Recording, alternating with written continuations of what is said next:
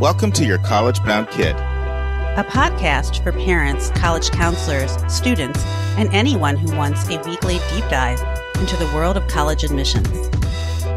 My name is Julia. I was an admission officer at Haverford College, an outside reader for Emory University, and I currently work at Milton Academy, an independent boarding and day school outside of Boston, Massachusetts.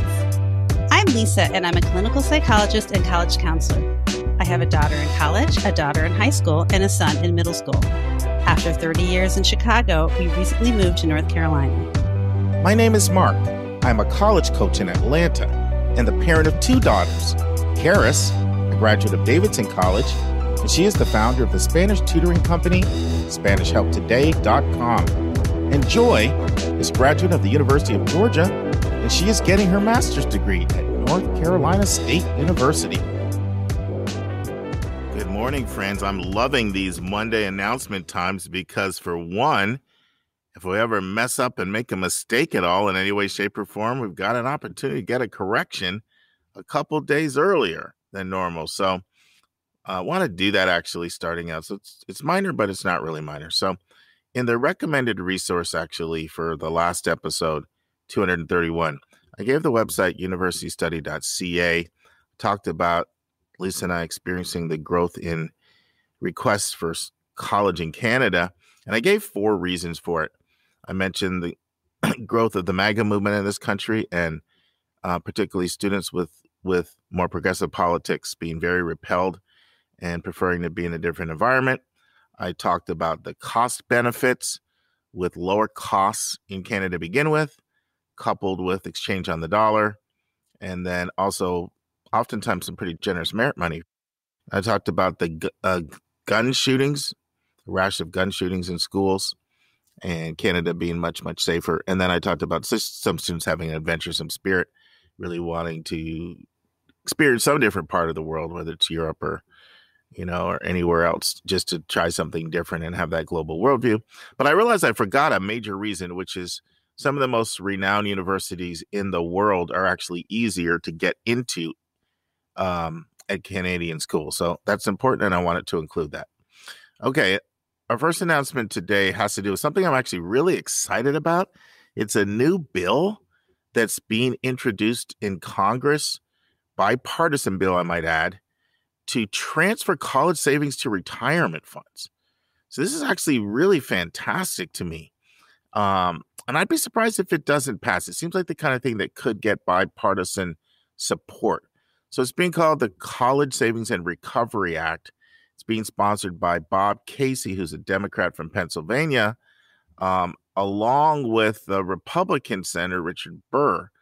It's been a passion of his for some time. Actually, originally, Burr had introduced this in 2017 called the Boost Savings for College Act, but that couldn't generate bipartisan support. But perhaps this one will. So how does it work? Well, we've often talked about the benefit of 529 plans, right? And there's a tremendous benefit to 529 plans because they allow a family to save for their children's education by using after-tax income similar to a Roth IRA, but you get the tax-free growth on the money, and then you also get a tax benefit, making 529s really powerful. There's only one challenge with 529s. What if your kid doesn't go to college? Or what if your kid gets a full scholarship? Well, they've always said, well, you can always transfer the money to somebody else.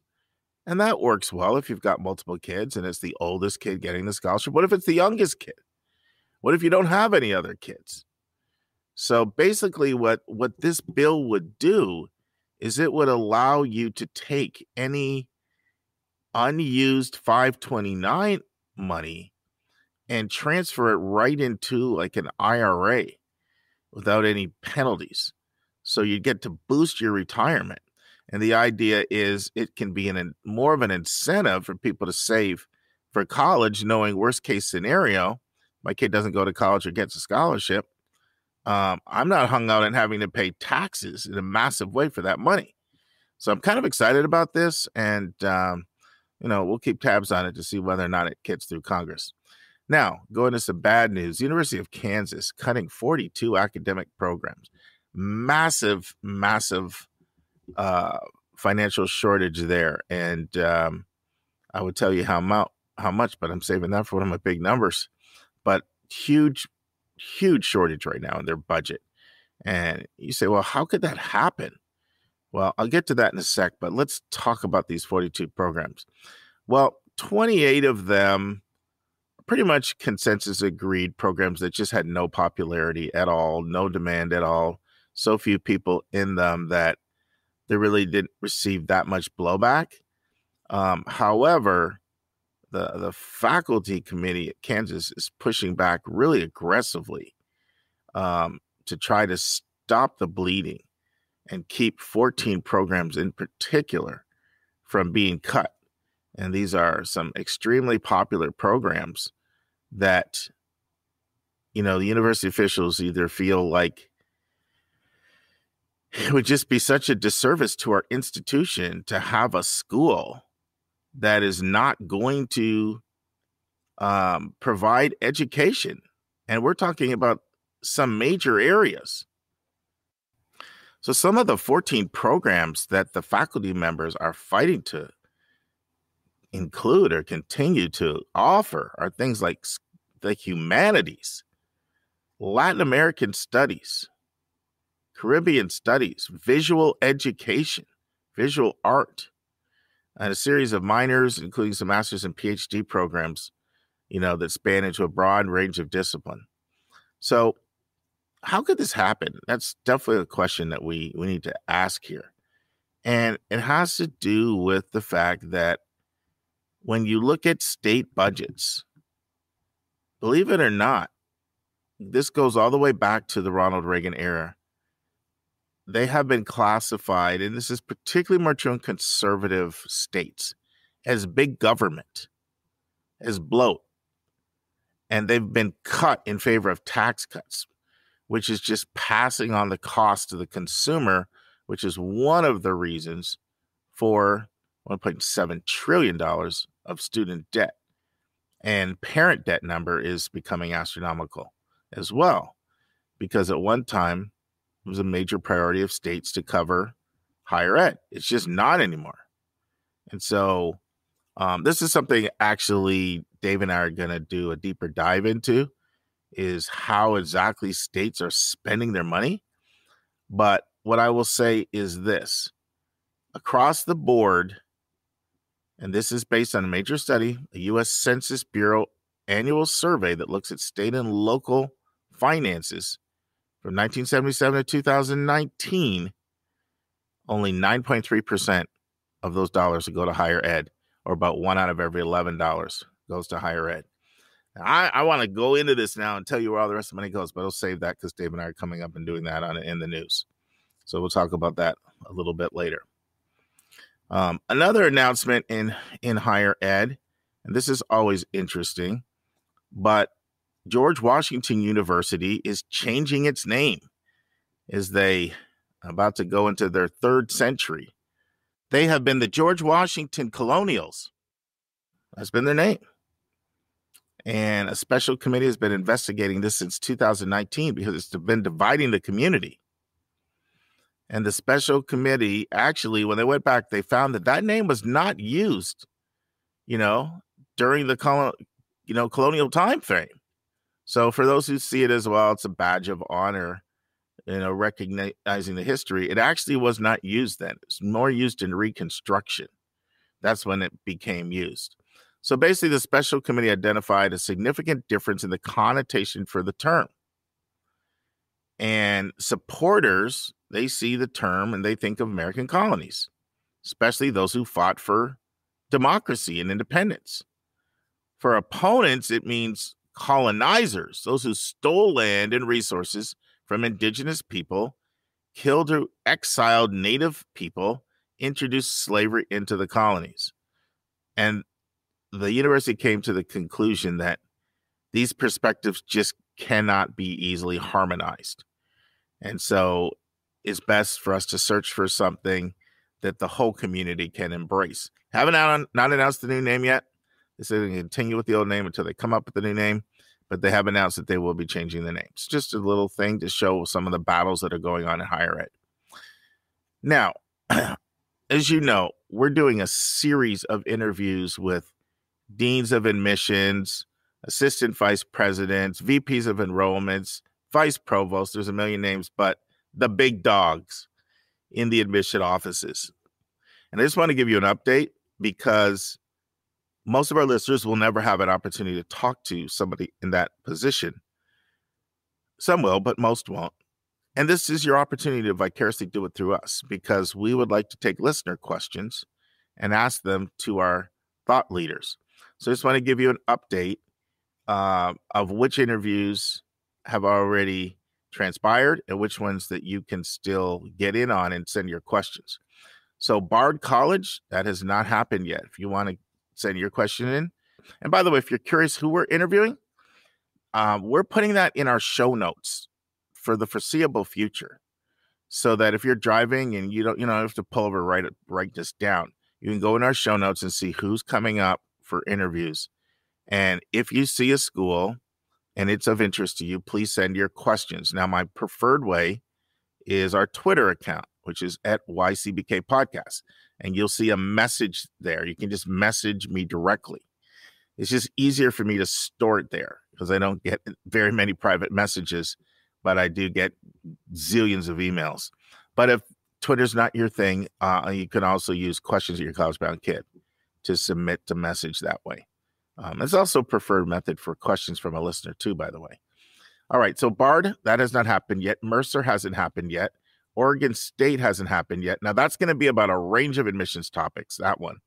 The other ones are mostly about the particular college. Reed, so that one is going to be interesting. That one's going to explore how Reed basically told U.S. News to go pound sand and why they did it and refused to cooperate, as well as we're going to talk about Reed College. Rice University hasn't happened yet. St. John's College has happened, so that one's too late. University of Pittsburgh, that happens in 3 days, so that one's too late. The time you hear this, that interview will have happened. American University, that hasn't happened. Texas Christian or TCU has not happened. Michigan State University, that has happened. It's too late. Pitzer hasn't happened. Chapman hasn't happened. Connecticut College hasn't happened. Trinity College hasn't happened. Trinity University now hasn't happened. That one is going to be about athletic recruitment in Division III. So send your questions if that interests you. College of the Atlantic hasn't happened. Spelman hasn't happened. Scripps hasn't happened. St. Louis hasn't happened. Now that's with their transfer specialist. So that's going to be any questions at all about transferring. You can send those our way. University of Connecticut has not happened. Colby College hasn't happened. Hamilton hasn't happened yet. University of Georgia hasn't happened yet. University of Rochester will have already happened by the time this airs. So that's just an update. Please send us your questions because our ideal scenario would be to take 2 questions from listeners and then the rest to come from our admissions team. The last thing that I want to share with you today is I just kind of want to give you an update on where things are at with standardized testing. I'm sure I'm going to miss out on an institution or two, but I'm going to try to give you a quick overview of where things are in the national landscape.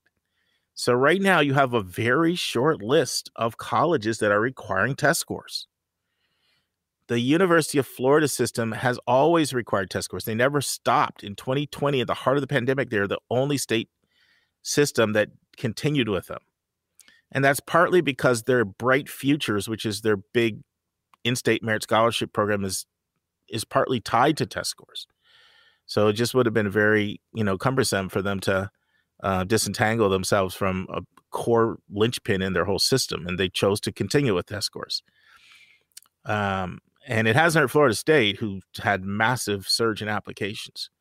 So Florida, all the Florida schools, they do require test scores. Now, Georgia did go test optional the first year of the pandemic, attempted to not go test optional in year 2, but it was such a problem for so many of the 26 schools in the USG system, they had to reverse their decision. And the only schools that test scores were required for, once again, this is not made at the school level. This is made at the legislative board of governors level. So Georgia Tech, Georgia College and State, and the University of Georgia. Now, those are the three most selective of the 26. So those three required. And as of now, Georgia's planning on being test mandatory for up and coming admission cycle, but who knows? They've been all over the place. And then a pretty big recent announcement that came out less than a month ago, about exactly a month ago, actually, is that Tennessee. So the University of Tennessee system, the public system, they will be requiring test scores. Going back to required testing, that will be effective for fall of 2023 applicants. So you basically have three big public college systems all in the Southeast. One that can't make up their mind what they're doing. Georgia's all over the place, but Florida and Tennessee have been pretty clear. And then other than that, you've got Georgetown University. And for Georgetown, they even have a caveat. So if you read their website, it says if you're unable to access a test center because you couldn't take the test, then you can still apply to Georgetown. You just have to fill out a form explaining why you were unable to access a test center. Okay. So I'm not saying it's not going to hurt you, but at least there's a method. You won't be considered incomplete. And then, of course, we've talked about MIT with their big announcement, but that's it. Now, test flexible. So test flexible schools are schools that they prefer SAT and ACT, but they're open to reviewing applications without them if a student's unable to test. But they do strongly encourage you to submit. And who are some of those schools? Purdue, University of Michigan would be in that group. And then the test optional list, at least for the upcoming class, is quite long. I'll just mention some of the more selective schools that are test optional.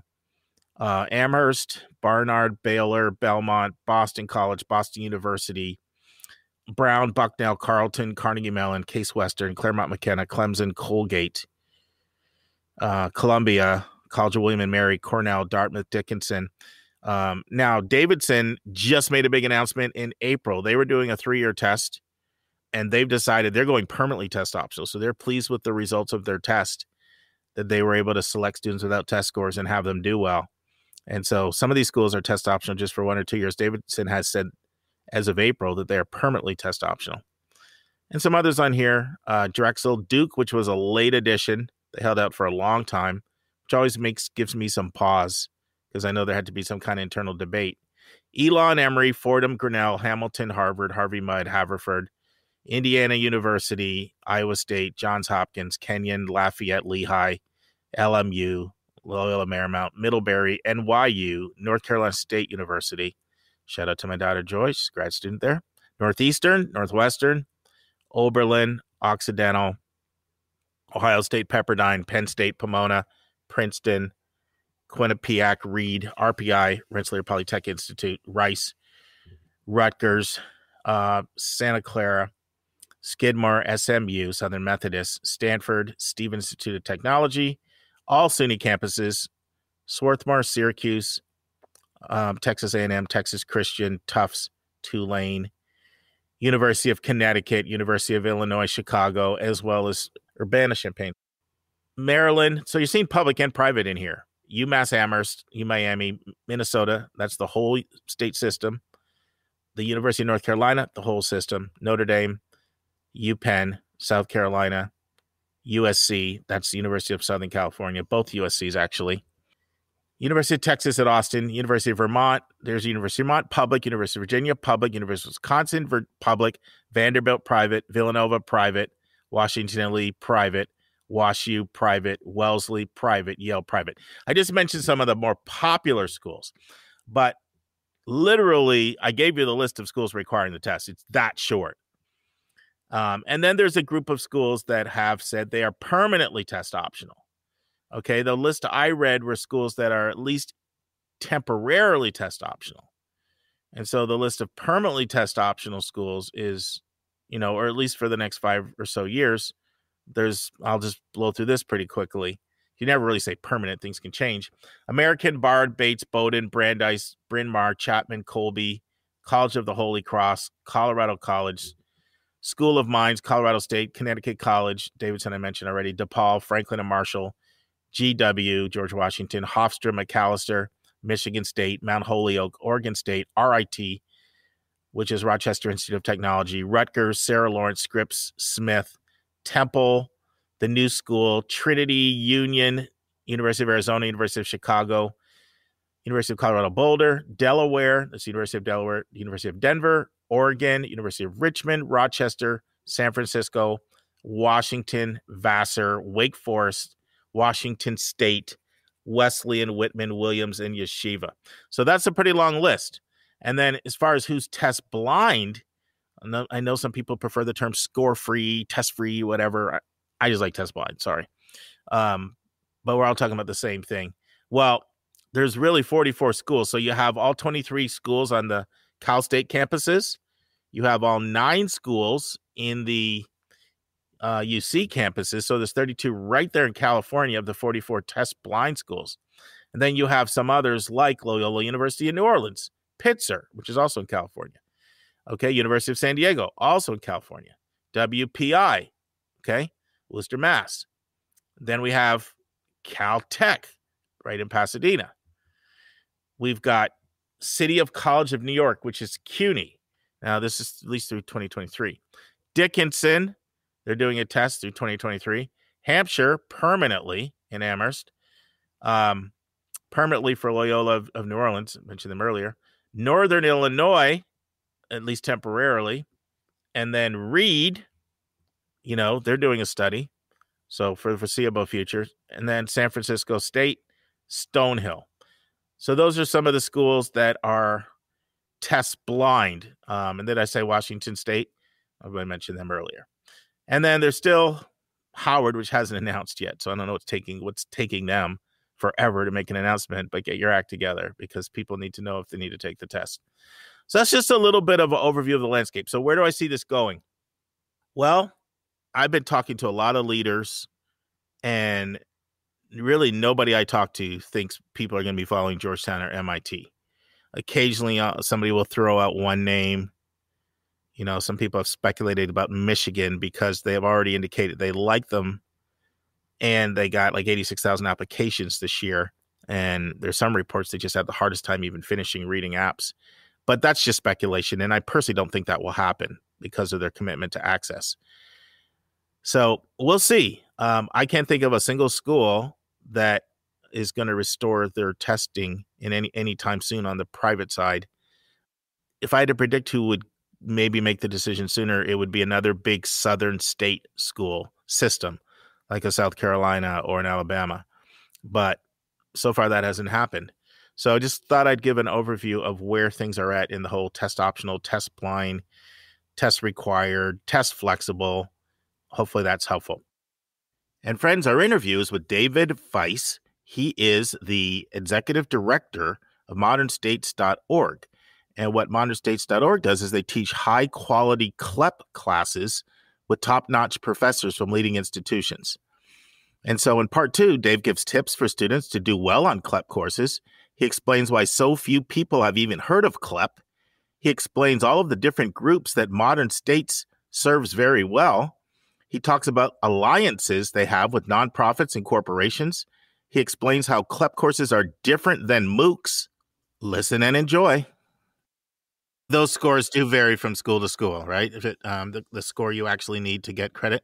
No, people haven't paid much attention. Somebody somewhere sometime came up with this idea of out of 70 rather than out of 100, which is traditional. Mm-hmm. And for the most part, they all give credit if you score 50 or higher on a scale of 70.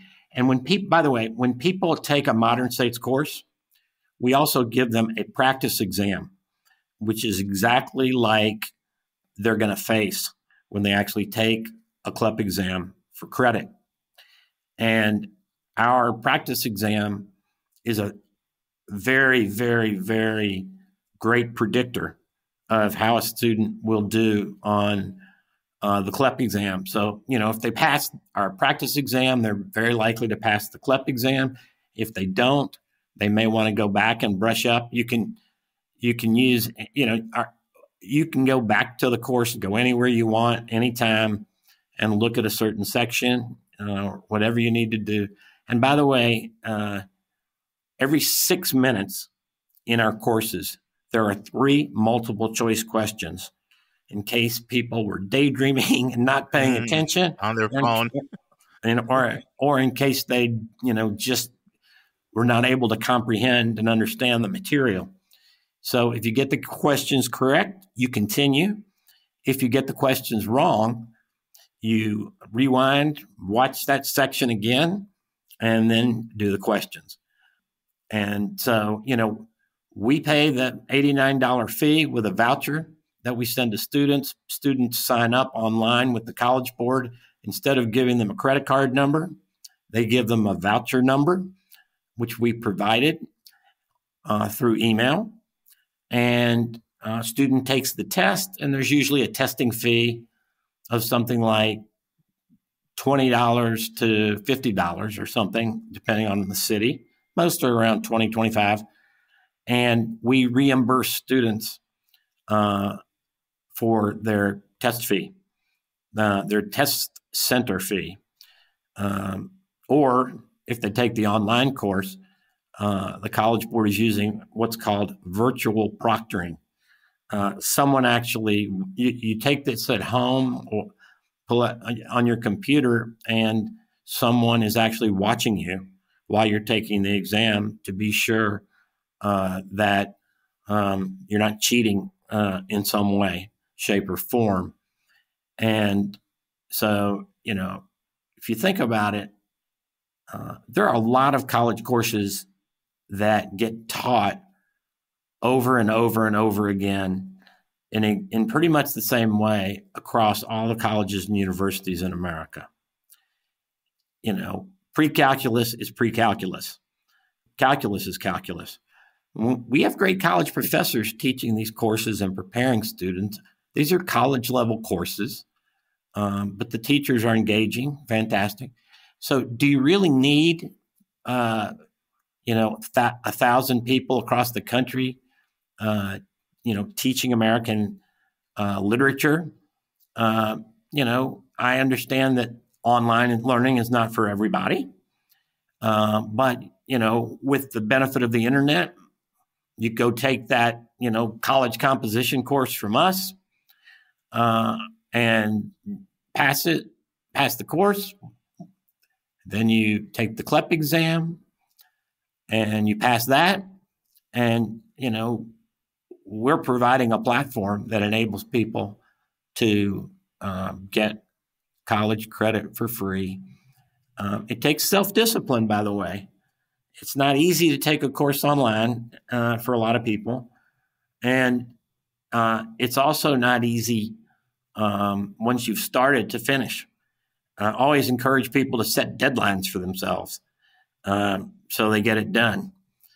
And in our New York program, actually, when we started, I didn't think there were enough students really doing well. So I realized the great thing about our courses is that they're available anytime. But for high school students, the bad thing about our courses is that they're available anytime. So high school students in New York City procrastinated and they weren't doing the courses. So I said, all right, it's, September, end of September. And I said, pass one of our courses and pass a CLEP exam.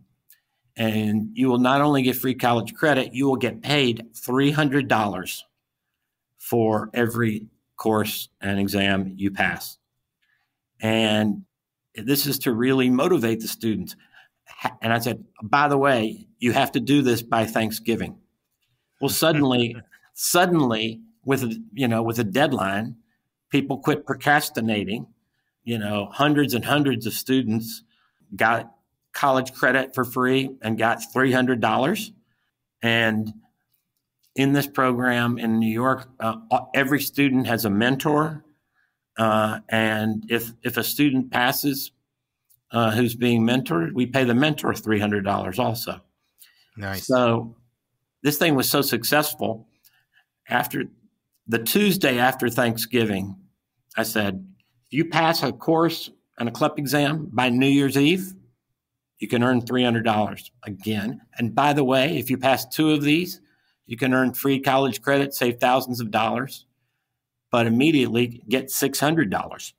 I even used Amazon gift cards because we could get them out more quickly to people than we could by sending them checks at holiday time. So this is a fantastic question for you. It's been around since 68. So that's a long time. It's 54 years. CLEP has been around since 68. Right.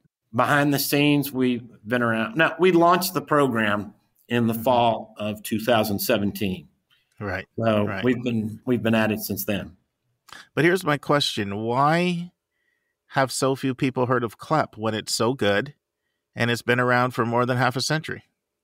Well, it's a great question to ask the College Board why they haven't marketed CLEP over the years the way they have marketed the SAT and the AP exams.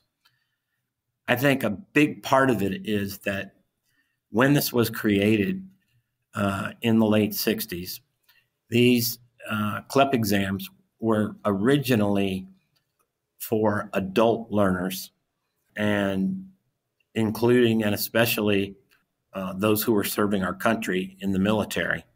Mm-hmm. And so, if you think about the College Board, they're very, very, very focused on high school students through the SAT. They're focused on high school students with AP.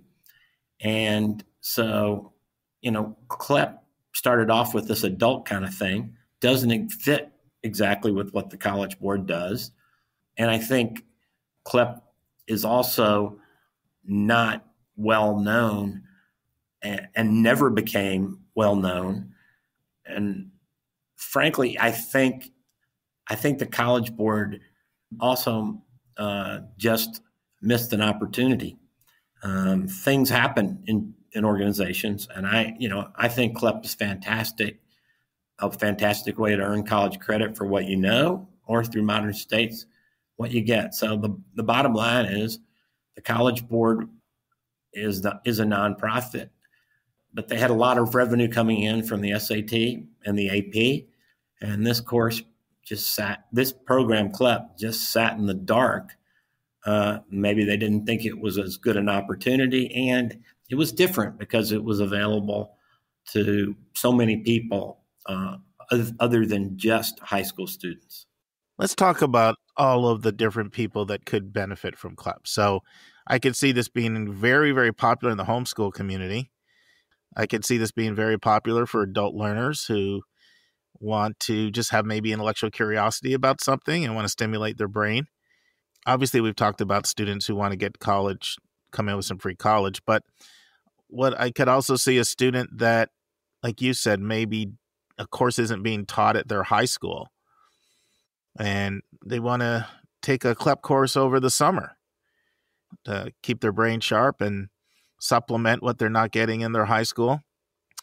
Obviously, service people, you've mentioned that as another constituency. Am I missing anyone else? Because that's it's already a pretty broad list. We have a lot of people who started college and dropped out for one reason or another, and maybe they had to go to work. Yeah, that's a great group. I'm glad you brought that up. Whatever happened. So we offer what is essentially a road back for students who may have started college and dropped out. This is a way to get back into it and earn college credits for free. I would say working adults and adults who have a lot of kids have a job, and a busy life at home. And our program is flexible enough that they can fit it into their busy lives. So they're super busy, but at 10 o'clock at night or while they're driving to work, they can have our course on their cell phone and listen. There's a lot of ways this is being used by all kinds of people. And it's interesting. I have had students come to me who were lacking one college course to get their degree. They dropped out. They did all, they did, almost got their degree, but they dropped out of college, didn't finish because they didn't have enough money to pay for that course. They've come to Modern States and taken one course, passed it, and gotten their college degree. So, there's a mom who couldn't go to college because she had a daughter who was very, very sick. And she used to sit in the waiting room for hours at NIH, the National Institute of Health, while her daughter was getting medical care. While she was in the waiting room, she listened to and did Modern States courses. And she ended up earning, the entire freshman year of credit, and then we're talking about savings of, $10,000 or even $15,000, depending. It's a lot of money to save. And so, it's used by all people in so many different ways that I never thought of. I mean, colleges are using our program as a way to try to get students through their admissions process by, introducing more students to CLEP, get the highly motivated students who do it, and then recruit those for your college. We also have started this. Think about folks who work for a nonprofit, and we have a program with an organization called New York Edge. It's a big nonprofit in New York that serves 40,000 high school kids and other ages as well. So what do? We went to New York Edge, and we offered Modern States for every single employee of New York Edge, because they have employees who needed college credit for one reason or another, or wanted it. So now we are in a program partnering with a nonprofit, and suddenly everyone who works there and who wants to is using the modernstates.org program and earning free college credit. And this organization is using it to recruit employees also. They're indicating, because most people don't know about Modern States and don't know about CLEP, when they go to hire someone or try to, in addition to all the other benefits, perhaps healthcare is the biggest one, they offer them the opportunity to earn free college credit. And they make our program part of their recruiting process when they're trying to hire. So I never imagined people would do something like that. And now I think, wow, I really ought to make a lot of nonprofits aware of this across the country, because they can offer it to their employees. So every day that goes by, there are more and more ways, more and more groups, partnerships that come along. And the full name is the Modern States Education Alliance. And the reason we call it Alliance is because our concept is to be right in the center of things, offering highest quality courses you can find online that lead to college credit. And we're at the hub of the wheel. And then we partner with colleges. We partner with high schools. We partner with companies. And so what we are doing is making alliances, and we are happy to explore partnerships with any group in the country. And, I make myself fully available to anyone and everyone who is a student in this program. So I give out my cell phone number, 202-439-0318. If somebody wants to call me, again, that's 202-439-0318. If you prefer email, you can email me, just my name, David Vise, V like Victor, I like Isaac, S as in Sam, E like Edward, @gmail.com. I am available to help anyone and everyone who wants to take a course and pass an exam and get college credit and thankfully save money and save time. So another question for you, David. How is CLEP different than the MOOCs that you see out there? You've got Coursera. Now 2U has just recently bought out edX. There's more knowledge of these opportunities, in my experience, amongst high school students, as a way of taking online courses taught by excellent professors at a low price. So on the face value, it seems like there's a lot of similarities. How are they different? The massively open online courses that are being offered at Coursera and being offered at edX are great courses. But, MIT professors are teaching courses, making them available for free. Here's the problem. You can't get college credit for taking a course that is online that way. MIT is not handing out college credit, and neither is California State University. So the huge, enormous difference in our program from MOOCs and even from Khan Academy, which is a great resource, sure, and does tremendous things for learning, teaching. But, Khan Academy and MOOCs don't lead you to college credit. We do. Yeah, that's a very big difference and an important distinction. And I'm glad you underscored it. So are there different levels of courses? Like, talk to me about that. Is everything freshman year introductory? What range of levels are available for the learner? What's the, walk us through that. Okay. I think of these courses as all being college level courses, equal to each other, and with the following distinction. Some courses are a lot harder to take than others. So, for example, we created a track in math because people are all over the place in the knowledge they bring. So we have a college algebra class.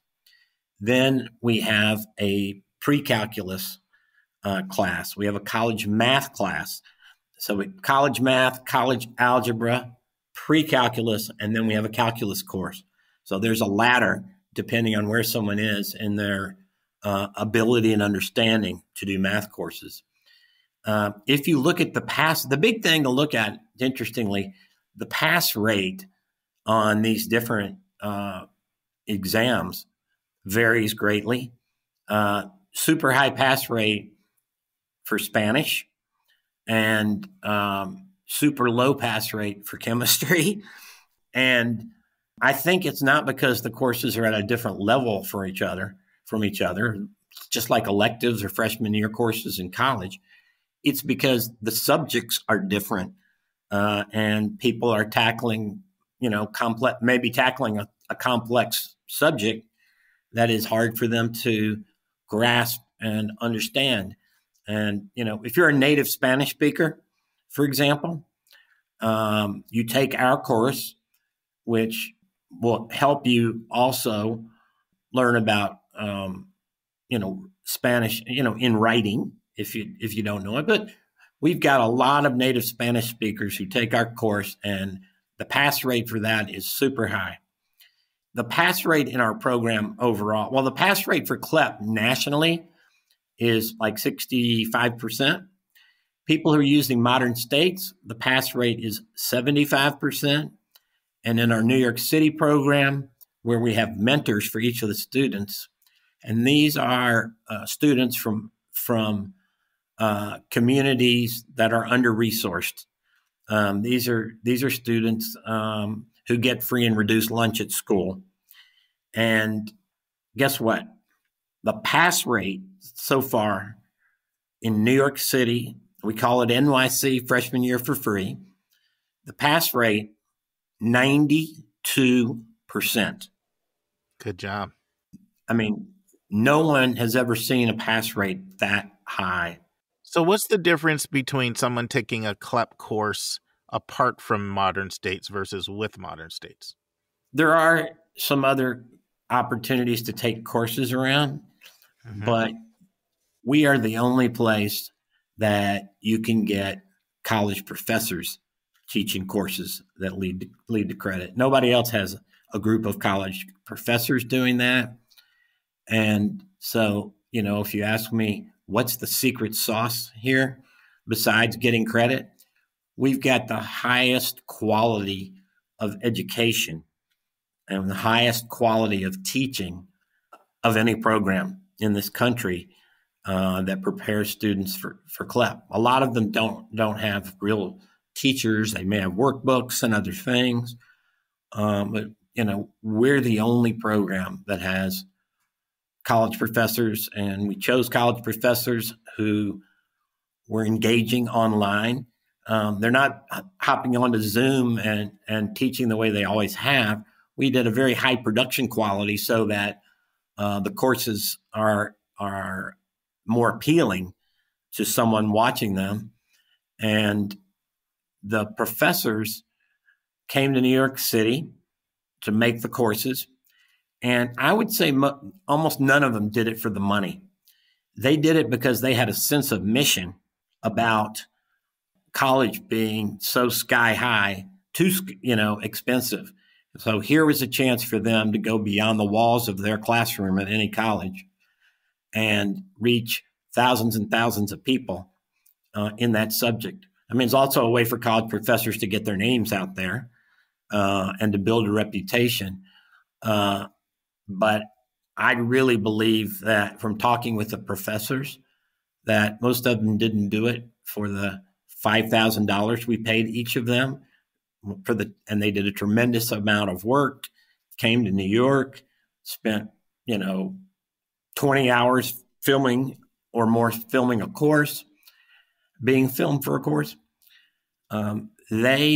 Those professors believe in what we're doing to make access to college and I would say to help make access to college much, much easier and much, much more affordable. Friends, this concludes part 2 of my interview with David Vise. We hope you'll return next week for part 3. And that's our show. A big thank you to you, our listeners, for tuning in this week. If you find this podcast helpful, please follow us and you'll get every single episode as soon as it is released. If you're interested, there are a few ways you can really support our podcast. You can click the share button and send it to your friends and acquaintances. You can help us pay our staff and our expenses by donating on our website. You can write a review for us on Apple or Spotify. I'm the producer of the podcast, but we have a fantastic team of 14. Shout out to our co-host, Dr. Lisa Ruff, Dr. David Williams, Susan Tree, Vince Garcia, and Julia Esquivel, and to our substitute co-host, Sylvia Borgo. Our sensational sound engineer is Nemanja Motvich. Our amazing music is from Victor Allen Weeks. Marketing designs are from Kimberly Blass. Lily Parikh manages our Instagram. Our image editor is Talha Khan. Joyce Ducker does our website episode updates. And our webmaster is Stelianos Dimitriou. If you want to have a coaching session with Lisa or me, just text me at 404-664-4340. If you have a question you want us to answer, or if you have a recommended resource or article you think we should discuss, just send it to questions@yourcollegeboundkid.com. By the way, check out our website, where you'll find lots of content that is not on any podcast app. Our website is yourcollegeboundkid.com. If you want to learn about other hot admissions topics, follow us on Twitter at YCBK Podcast. We think of you as our listening family, and we look forward to meeting again with you every single Thursday.